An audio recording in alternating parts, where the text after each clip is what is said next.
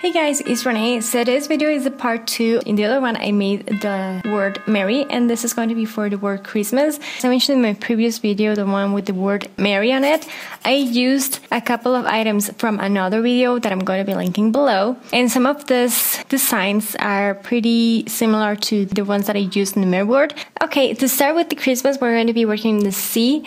This is pretty simple, pretty much the same in the background as we did before with the white one, but then we're going to be working on those holly berries, and they are super easy to make.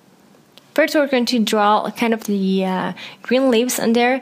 Pretty much in my mind, it works like two M's, like facing opposite directions. I used goggle for a lot of these things. But once I have done that, I added 3 kind of sets. And then right before they dry, I'm just going to take my scribe tool and I'm just going to kind of make that gap in the middle so they look like kind of a 3D. And once you have done that and you're happy with how it looks, we're going to be adding just 3 dots in the middle of those 2 leaves, and that is pretty much the whole cookie completed. And then the H is going to be pretty much as the M that we already did, just different combinations this time. Then for my next R, I'm just going to first add my white as I did previously on my cookies. But before that dries, I'm just going to add some lines. These ones are going to be actual lines going from left to right, from top to bottom.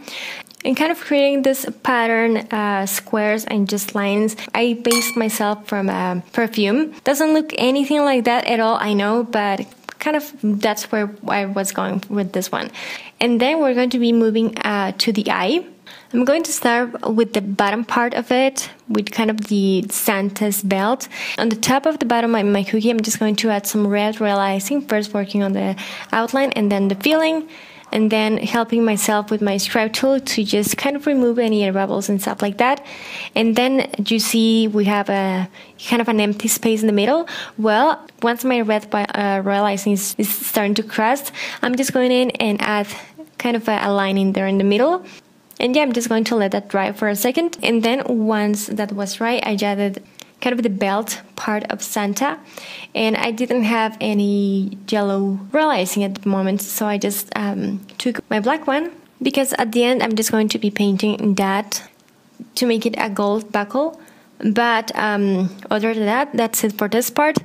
For the kind of dot, I'm just going to make a tree, and you need a somewhat thicker or just thicker consistency realizing in green, and you're going to add kind of dots in there and then just drag them towards the top part of your tiny cookie. If that makes any sense, I hope as I'm showing you it makes more sense.